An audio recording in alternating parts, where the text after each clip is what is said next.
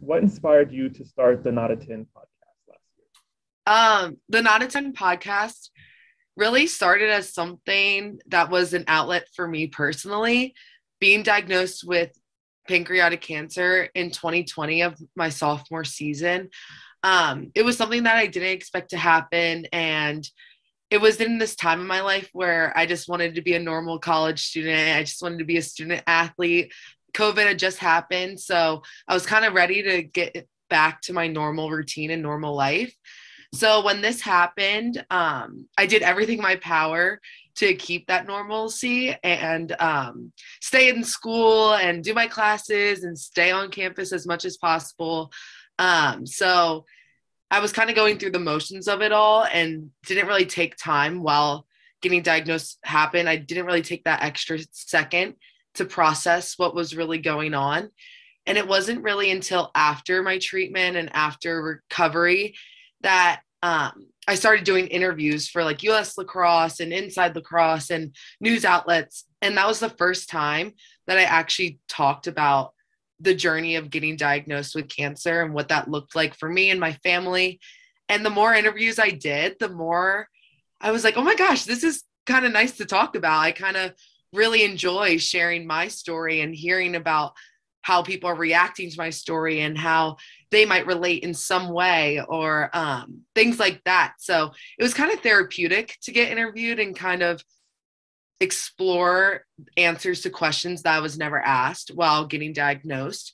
So it was just really a great way to get in tune with my emotions. So I loved the idea of sharing my story. And I was like, I don't know what's the best platform to do this. Maybe it's an article, maybe it's a video, but I kind of landed on doing a podcast because I love to talk. And I was like, I can talk all day. And I was like, I really think this would be a really cool platform and something I can continue on doing because it wasn't just the idea of sharing my story that I loved, but I love the idea of sharing other people's stories as well. The more I shared my story, the more people opened up about their personal hardships. And I just loved hearing about those and asking them questions.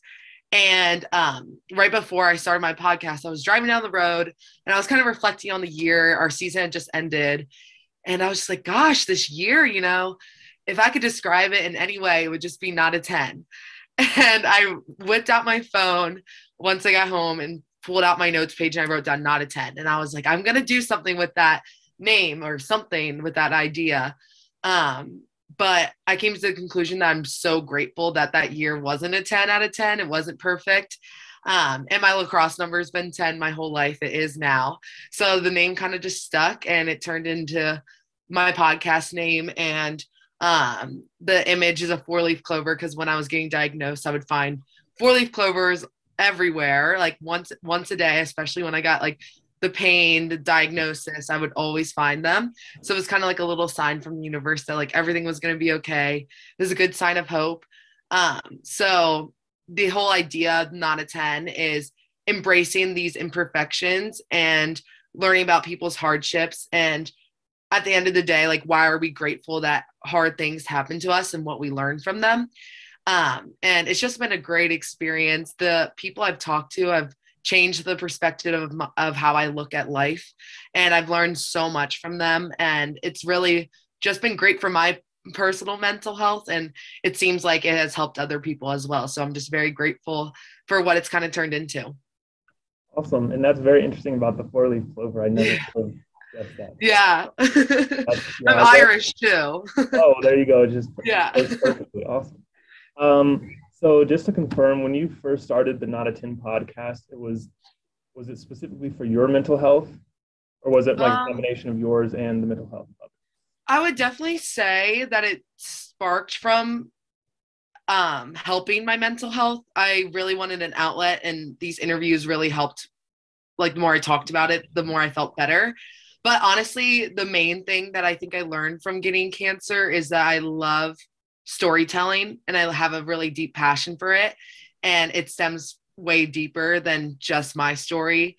I love hearing about other people's stories. So I would definitely say the main idea of starting this was storytelling. And I think a lot of times that takes a lot of vulnerability, and that's something I had to learn. But if someone has the power to be vulnerable and feels comfortable enough to share their story, then I would love to help them do that because it really helped me. Amazing. So sticking with mental health, I'm curious, was mental health always kind of really important in your life growing up, or was it really the experience of cancer? Because I know from my personal experience and interacting with others, it seems like those who have a priority on mental health is either because they've struggled with it or because they know someone who has. So I'm curious, was it the cancer that really sparked your mental health passion, or was it something before that? I definitely think I wish I could pinpoint. There's a question that gets asked a lot to people. It's like, when's the first time you heard about mental health? And I wish I had an answer, but I do not. Unfortunately, I don't remember. But the first time I think I really became enlightened about mental health and started kind of digging more into what it is and what that looks like was definitely my transition to college. Being a freshman, it's really hard. You can have a great freshman year, but you're still dealing with hardships of moving away from home, changing. So much change is surrounded by you. You're in a new environment. The sport of lacrosse is even different when you become a freshman. The speed is different. The rules are different. So that transition was really hard for me, kind of later in my freshman year. So that was the first time where I kind of felt the presence of my mental health, because I always had it. Everyone always has mental health, but sometimes you don't really know it's there until it starts going kind of in the way that you would not want it to go. So it wasn't until my older sister, who played at Maryland, she just graduated, she was a fifth year, she was a junior at the time when I was a freshman. She always was so great at checking in on me. And I kind of gave her a little nudge. I was like, oh, I'm kind of in a period of struggling. And she actually sent me Victoria Garrick's TED Talk about Victoria's experience as a D1 athlete and kind of the mental health side of it. And that was the first time where I was like, oh my God, this girl is totally hitting on everything that I feel. Like, she feels the anxiety about being a student athlete. She feels the pressure. She feels the pressure from outside sources, but also from herself, and trying to be perfect and not making any mistakes. And that's kind of where I first related to it. And I immediately from there, I kind of dove headfirst into this mental health journey and being a huge advocate and becoming educated myself on it. And it was definitely one of the first times where I was more aware of it.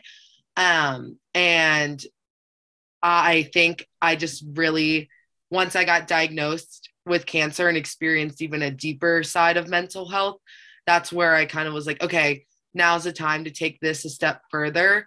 And rather just being aware of my mental health, let's be an advocate and let's create a platform that will help myself and also help people. So I went back and looked at your very first post for the Not a 10 podcast Instagram account. And you said something that really stuck out to me. You said, quote, "We need to struggle in order to be the best version of ourselves." Mm-hmm. Can you talk about that? Yeah, it's crazy to say, but I always say this, that my greatest asset that I have is getting diagnosed with cancer. I don't really remember who I was before that, but right when I was kind of in this period of my life where I was struggling to figure out why this happened to me, I felt in deep down that I was like, this was supposed to happen to me. And even if it wasn't, I'm going to do something about it. And my mom actually told me a quote by Robin Roberts, who is an anchor woman on GMA. And it's "Make your mess your message." And I loved that. And I kind of, once I heard that, I full force was like, all right, we're going in on this whole quote, "Make your mess your message." And it was kind of a time in my life where I was a mess, but I definitely had a message to portray. And that's kind of where I learned that having cancer, it instilled so much wisdom and so much power in me that I was like, okay, we're going to take something terrible and turn it into something great in my life and use it to make me the best version of myself, but also help people around me. It's definitely made me more of a person that's in tune with their emotions and can really feel how things are impacting me and be aware of how I'm feeling. But having cancer or having hardship, it really makes you prioritize what's important in your life. And as student athletes, there are going to be struggles that you face, and there are going to be hardships, and there are going to be bad days, but you really have to look at bigger picture and be like, okay, what ones are worth my energy? Which ones are worth like addressing? Which ones are just a part of being a student athlete? Like the hard drills that we have to do, like sadly we just have to do them. But once like those things, maybe you don't really have to fight against, it's just part of the journey. But then there's days where it's like, okay, this might be a bad mental health day. That's worth my energy, and that's worth putting more focus in on, because it's something deeper than just going through the motions of being a student athlete. So I definitely think it's also made me very grateful. I know more than anyone that lacrosse or life can be taken away in a second or in a day. So waking up every single day, even on the hard days when it's 5 a.m. and it's cold out and we have conditioning, knowing that 2 years ago, I'm in a place where I dreamed of being, because I didn't know if I would ever play lacrosse again. So even on the hard days, just checking in on yourself and making sure that you're in tune with gratitude and being present is something that I really have learned. And it's made me also more competitive, because I'm like, all right, like buckle up, like I'm in this to win it. Like we're gonna go full force, because who knows the last time I'm gonna play. So it's definitely made me the best person and also the best player I've been. Awesome. So this wasn't one of the questions, but a lot of people, like from the outside looking in, they see D1 athletes and they're like, they have the life. They get all sorts of free stuff. They get to travel. They get to play the sport they love. But a lot of people don't realize the time commitment that goes into it, and kind of the stress that takes with the morning workouts, the conditioning. Freshmen have study hall. You're really busy with classes. Then during the season, you're traveling, doing homework on the road.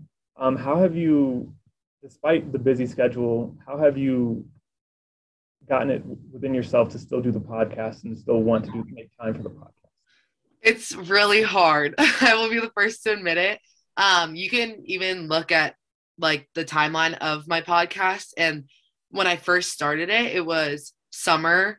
And I was putting out episodes week by week. I was finding guests. I was editing episodes so fast. Like I would record and sometimes put out the episode the next day, because I just had that time. But the second I got to school, I was like, okay, now I feel like I'm doing 3 jobs. I'm a student athlete and a podcast host and producer. And I was like, okay, sadly, the podcast, like I love it and it's helped me in so many ways, but it might have to be on the back burner just until I can adjust to this schedule again and get into the routine of being a student athlete, jumping from summer to going back to school. It's been really hard. And I think the number one thing that has helped me being able to do it all is being able to say no, or being patient with myself. If I don't have it in me to do a podcast episode or need to take a break or need to take a step back, like I'm very aware of that and respect those boundaries with myself. I will only do the podcast as long as I like it and as long as it's helping people. So definitely the past like year, it's been a little hard to navigate. And I also, this summer, I was away in Portland working at Adidas. So that was also really hard to do it all. So I definitely would love to be able to put out episodes week after week and find these awesome guests. But it's definitely been a struggle being a student athlete as well, because we already are so busy. But as long as I find time and I enjoy it, like I'm going to keep doing it. So as long as it's something I love, then it's really not that hard, because it doesn't feel like work. But time is very precious. So still working on the balance. So I don't have a flat out answer of how I do it, but I try to find time when I can and when I feel up for it and when I feel like the passion for it, which I usually do, but it is hard. Okay. So there have been 19 episodes so far. Correct me if I'm wrong on that. I think you're right. Okay, and you've had a variety of guests. I saw I think your most recent one was a Miss America. Miss United States, yeah. United States, sorry. My bad. You're good. So, and you've had, I think it was a sports psychologist, you've had athletes. not just lacrosse players, but athletes from different sports. So you've had a very diverse, I would say, guest list for your podcast. What have you learned during this time and from all these different guests? Yeah. I always say that I'm like, I don't care who listens to my podcast because I personally learned so much from just interviewing these people. Like it could be me out to lunch with them and I would just be as happy if it wasn't even on a public platform because of how much they've taught me. I think the number one thing that I definitely learned from all of my guests is the vulnerability and authenticity that each guest carries and how open they are about talking about their story. And even though it might be a really hard topic, every single person that comes on is doing it because they want to make the world a better place. And I think that's just very inspiring. And I think they all are just so amazing and they all have such different backgrounds. But the number one thing that I see repetitively throughout my guests is they go through something, but that's not the end of their journey. It's not the end of their story. It's just the beginning. And here are all the things that they learned from it. And they have so much gratefulness to why they've learned it. And having a platform to share their story, they're also very grateful because they want to help people.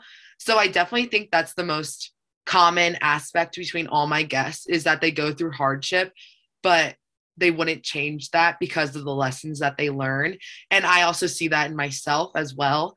And that they're always not looking for why bad things happen, but what are we going to do about it? So it's turning, like we mentioned before, turning something so bad into the best thing or the thing that you got the most wisdom out of. So it's definitely a common theme, but every single episode is so individual that I learned different things from each of them, and they all have such different backgrounds and lessons and journeys that every single episode is unlike the other. So, and I love having a diverse group of people with different backgrounds. I love that every single guest isn't a lacrosse player. I learned just as much from Miss United States as I did from Charlotte North. Like, and they're so different, but every single thing that they've said, I can take with me in life or on the field. So it's just been a really cool journey just to kind of see people from different backgrounds and connect with them, no matter what thing they're a part of. Awesome. One quick follow-up on that. Mm-hmm. Just out of my own curiosity as a fellow journalist, how do you go about getting these different guests? Do you know them all, or how do you go about getting them? A lot of it is social media, so that is a very powerful tool. The DMs, just looking up like interesting stories.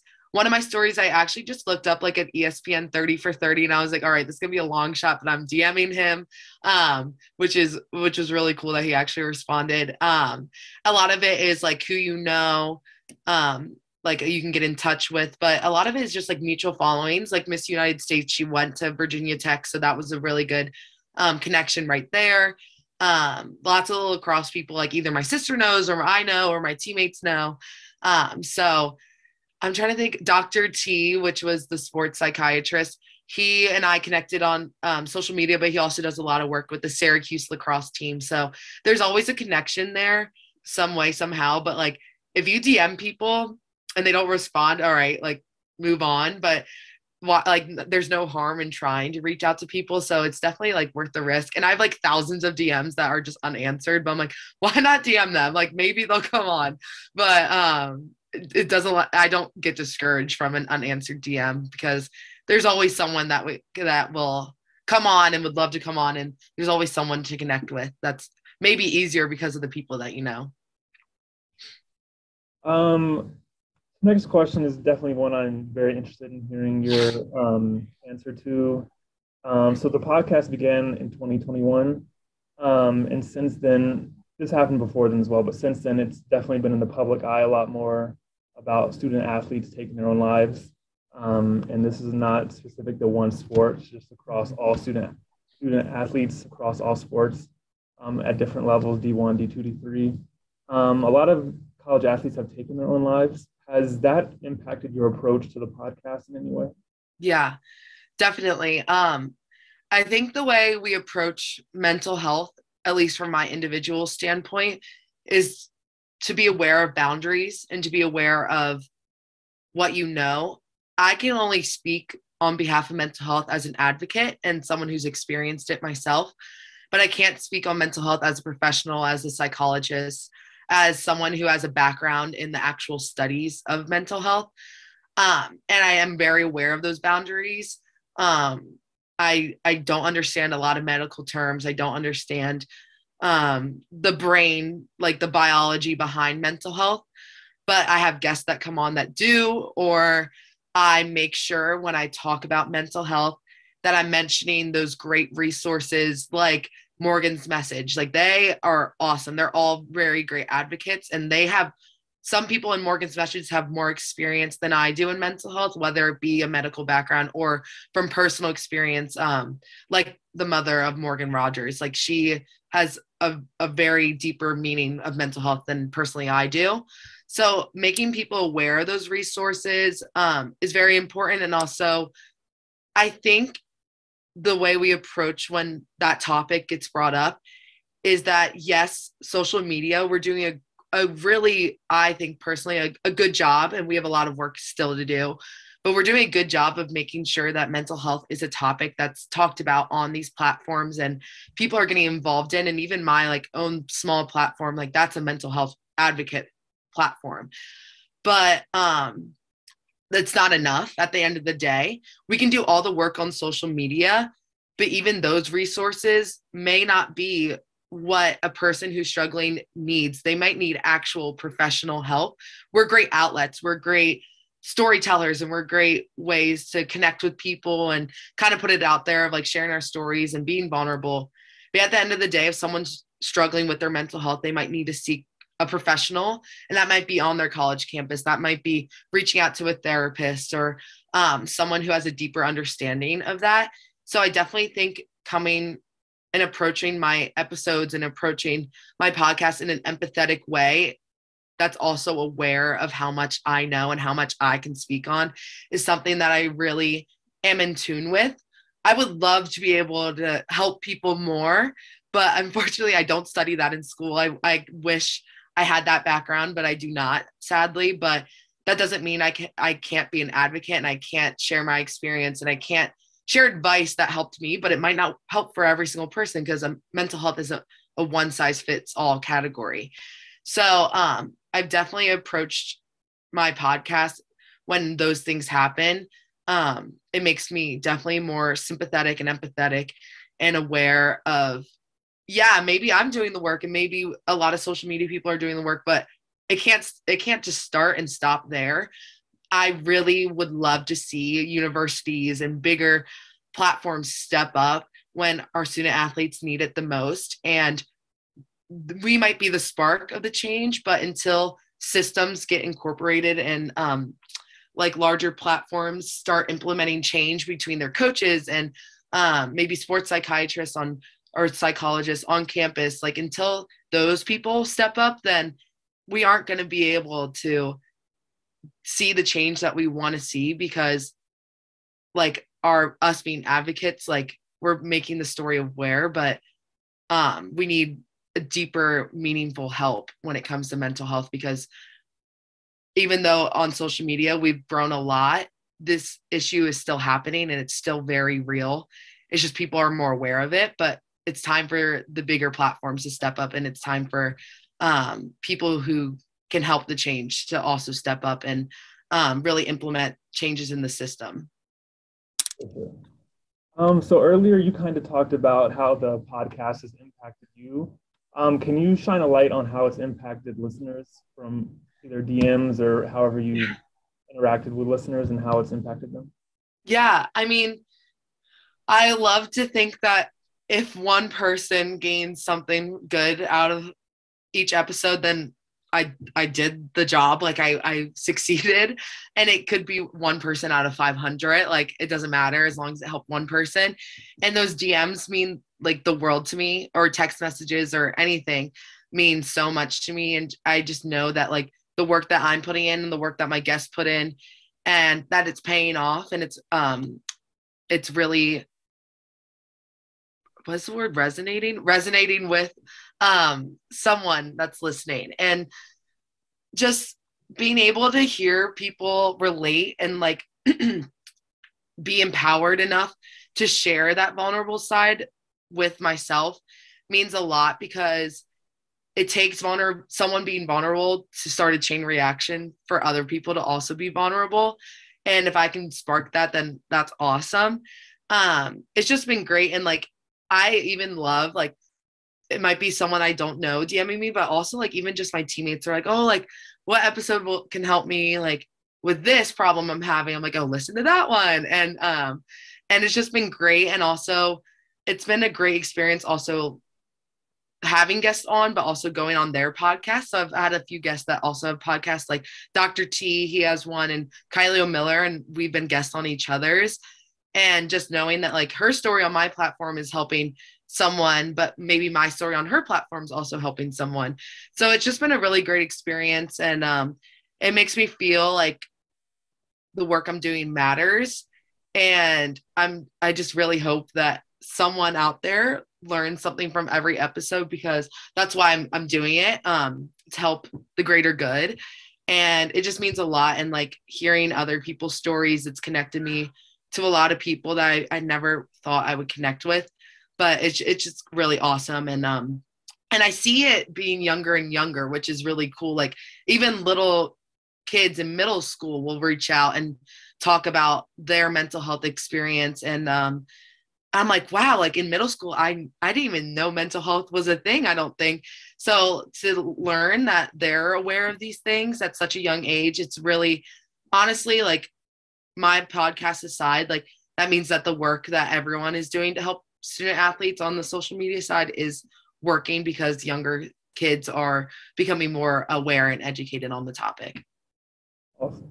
Yeah, I totally agree. Based on the lacrosse, some of the players that I follow, when I first started, I followed like a bunch of like current players that are in like high school or whatever, and it's definitely noticeable from them compared to when I was in high school. It really wasn't. Yeah, I love it. I mean, I'm like, I don't even know when I was aware of mental health, but you guys are starting at a young age, and I love it. So it's good.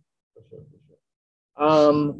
So just a few more questions as the Zoom meeting timer popped up on my screen. We have less than 9 minutes. Okay, I'll talk faster. Oh no, you're totally fine. Evidently, I need to upgrade to a bigger plan. For those who have not listened to the podcast yet, what if you could say one thing about it? What would you want them to know about it? What's that one thing?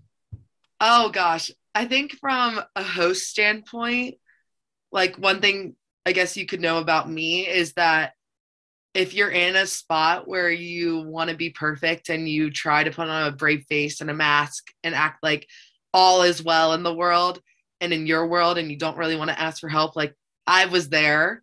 I was in those shoes, and the change really started once I took that mask off and learned about vulnerability and learned about the importance of authenticity.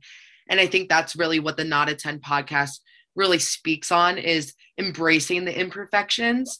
Like I read this quote by, I think it's Glennon Doyle, but it's like, I'd rather be, something, I'm going to botch this, but like, I'd rather be, I don't even know, but it's really good. You're going to have to figure that out. And I'll figure it out and I'll send it to you. But like, just like anyone I think can relate to the Not a 10 podcast, because no one on this earth is perfect. So even though there are only 19 episodes, within those episodes, you're going to find someone you relate to, even if it's just a little piece of advice or a piece of wisdom here or there. Every single person can relate to the Not a 10 podcast, because like I said, no one's perfect. But it's really going that next level, and rather than just being like, oh yeah, like I'm not perfect, but embracing those imperfections and making them a part of you, and really tuning in and honing in on why those imperfections are so important and why they make you the person you are today and why you're grateful for them. So I think the Not a 10 podcast is just relatable. And I would love for someone to just know that. That's a great message. That's awesome. So you are entering your senior year, correct? Yeah, I'm in my senior year. So weird. Um, what is the future of the Not a 10 podcast? Oh gosh. Oh, I just love it. And like I said, I don't want to stop as long as it's making me happy. I know we have some merch right now, which is really cool. It was also really hard to get an inventory. Like I had no idea what I'm doing, but I was just like, oh, people wear the shirts. That's cool. But I would love to make Not a 10, not just a podcast, but a brand, and a brand that helps mental health in student athletes. I would love to kind of start the journey of speaking to teams and speaking to athletes individually also about their own mental health journey and their own experience being a student athlete, and kind of helping them as much as I can, even if I'm just a listening ear.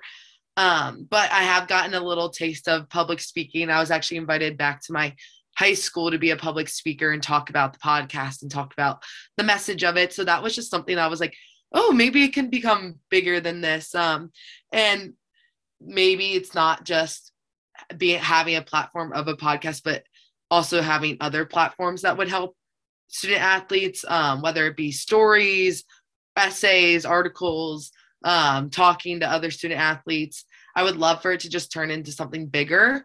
And I just love like the idea of it. So even if the podcast goes away, like the idea of Not a 10 will never go away, because it's something that's really important to me, and like I'm going to embrace every single day. But I would love for it to turn into like my personal brand, to help the bigger picture of being a student athlete. Very cool. And even if the podcast does go away at some point, at least the episodes can still live on. Yes, but also it's not going away. Like I just said, I'm like, maybe I don't know what will happen. I don't know what the future entails, but like it can never go away because I just love it. That's awesome. Yeah. Is there anything else you would like to add? Is there anything that we might have missed? I don't think so. I guess just like at the end of the day, like if anyone is struggling, like there are so many great resources out there to help them. And I'll continue doing the work and trying to implement change when we need it the most as student athletes. And I'm really excited to see where the direction that we're going with talking about mental health, but there's just still so much work to be done. And if I'm even like 1% of that work, then I feel good, but there's a lot of people that also need to step up as well. But if we just keep talking about it and keep having these conversations, then we're heading in the right direction.